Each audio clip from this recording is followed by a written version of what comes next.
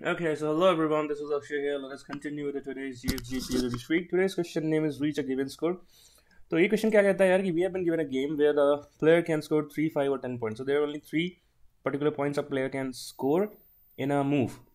Given a total score of n, find the number of distinct combination to reach the given score. ठीक है, तो यहाँ पे there's an important statement they have made that we need to find the distinct combinations and not the permutations, right? Let us see the input and output. For 10, they have said their output is 2, that is 5, 5 and 10. Similarly, for 20, they have given the output like this. And if you see, they have specifically said combinations, right? Not permutations, because this is a combination, right? If I unjumble this particular answer, like 5 comes in between of all the particular 3s, then also that would be a valid answer, but that would be a permutation and not a combination. So they want a unique answers, right? So let me just explain you a bit more. So what I'm saying is that for this case, specifically for this case where their answer is 3 comma 3 comma, how many times are 3? It is 5 times is 3 and 5, right? So this is one of the possible answer. If it's just about the possible answer that the summation goes to 20, right? I can also say that I can move 5 to any of the point. Let's say 5 is here and then we have 3, 3, 3, 3, 3, right? Then also the sum is 20, right? But this would be a valid permutation. This would be a valid permutation, not a valid combination. So that is why we will ignore this case. Now, having this in mind, definitely हमें recursion तो use करना ही है यार, क्योंकि सारे possibilities को explore करना होगा. But having this thing in mind that कि हमें permutation नहीं निकालने हैं, हमारी जो recursive call होगा वो कैसा होगा कि let's say we have a function of n, right? At the first stage, we will make a call for function of n minus 3. We will make a call for function of n minus 5, and then we'll make a call for function of n minus 10. Now, a question goes to you: can I make 3 recursive calls in all the above branches for n minus 3, n minus 5? अगर मैं यहाँ पे फिर से करूँ n minus 3, n minus 5, n minus 10 for each and every branches, I would say no. For n minus 3, I will definitely call for n minus 3, function of n minus 5, and function of n minus 10, right? But function of for n minus 5, I will not call for 3. I'll just call for itself and then move ahead in the next direction. Similarly, for n minus 10, I will not call for 3, I will not call for 5, and I will just call for n minus 10. Because अगर आपने n minus 3 को call कर दिया वापस से n minus 5 के लिए तो वो कौन सा केस में चला जाएगा? ये वाला केस चला जाएगा, परम्यूटेशन भी फॉर्म हो जाएंगे. मतलब I want 3 and 5 as my answer which sums up to 8, right? But I don't want 5 and 3 as my answer which sums up to 8. ये नहीं चाहिए मेरे को. सो दैट इज वाई जब n माइनस 3 के लिए कॉल किया तो उस पॉइंट से आगे जितने भी मूव्स है सबके लिए कॉल करो. सिमिलरली 5 के लिए 5 से लेकर के आगे जितने भी मूव्स है 5 and 10 उनके लिए कॉल करो. सिमिलरली 10 के लिए 10 एक अकेला मूव है तो सिर्फ 10 के लिए ही कॉल करो, right? But this would this would be your, what to say, an exponential solution, right?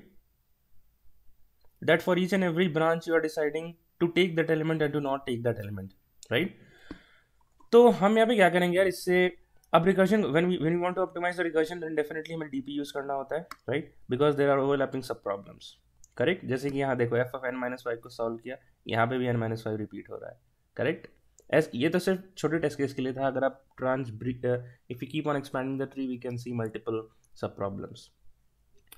DP के लिए हम क्या करेंगे? हम एक डीपी एरे बनाएंगे ऑफ n+1 का बनाएंगे.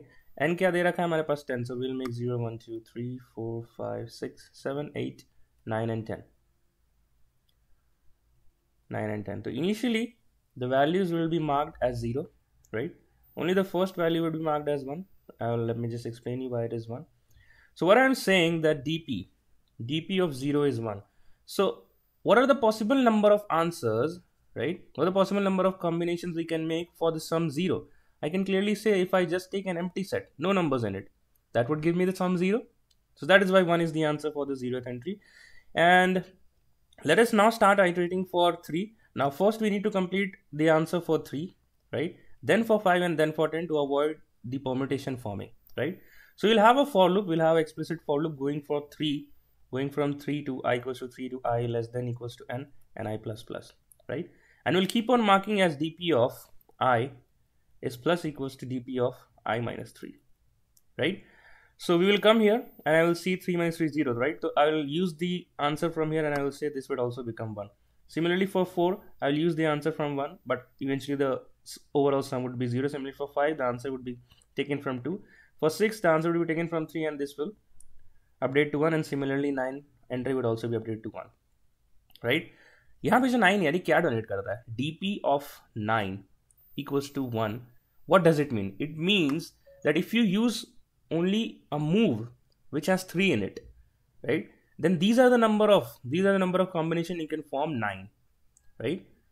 There is only one combination if you use 3 and form 9. That's the definition of DP of I, which is denoting here.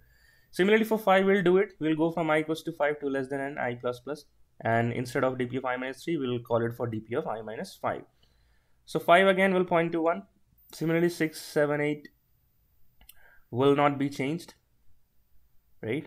Or will it be? For 6, I'll take the value from 6 minus 5, which is 1. It's 0. For 7, 7 minus 5, it's 2, again 0. For 8 minus 3, it's 1. So 8 will be 1 here, right? So DP of 8, it suggests DP of 8 that the value is 1 and you can form the subset as 3, 5. Correct? Similarly, 9 minus 5 will give you 4, 10 minus 5 will give you 5, and this would be updated as 1. Now let us update for the last, that is I equals to, we'll start from I equals to 10, go to less than equals to 10 and I plus plus. So we'll start from here and we'll update this as, so 10 minus 0 will give you 0, DP of 0 is 1, so I'll update this as 2, and at the final answer we'll just return a DP of n, and that would be our answer, right? Okay, and what would be the time and space quantity for this code? O of n, because we are iterating 3 times here, you can see 3 to n, 5 to n, and 10 to n. So or you can say strictly 3n, but ignoring the constant it would be O of n, and space complexity again it would be O of n. Great, let us see the exact code. So that would be the exact code which I just explained you, and I don't think there is much left to explain, so let's just see the code in action. Yes, so every test cases has been passed using this code. So let us meet again in the next video. Till then, keep learning, keep going, bye-bye, and take care. And if you like the video solution, problem, and everything, please do like, share, and subscribe. Till then, keep learning, keep growing, bye-bye, and take care.